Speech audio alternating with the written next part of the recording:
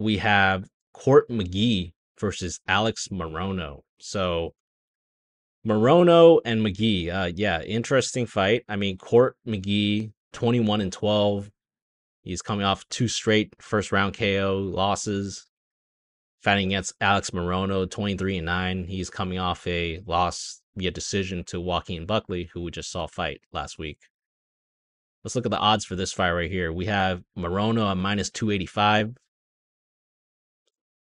Yeah, give me some Morono here. I think that he's gonna be one of my gigalocks on the card.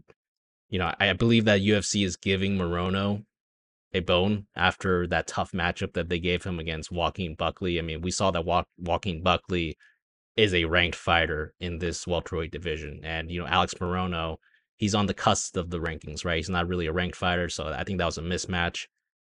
Morono, you know, he tends to struggle against fighters that have more power or are more athletic than him, and McGee is neither in this matchup. I think that McGee's last finish in the UFC was in 2010, and he has been a decision machine ever since, unless he has been finished himself. I mean, McGee's last advantage in his game, in my opinion, was his durability, and even that has faded. He's coming off two straight KO losses in the first round. I just think Morono will have the advantage here on the feet with his underrated power and good movement. And Morono will also be able to hold his own on the ground and in grappling situations. So, I mean, we saw what he did with his sub win against Tim Means. This guy is pretty high IQ as a fighter.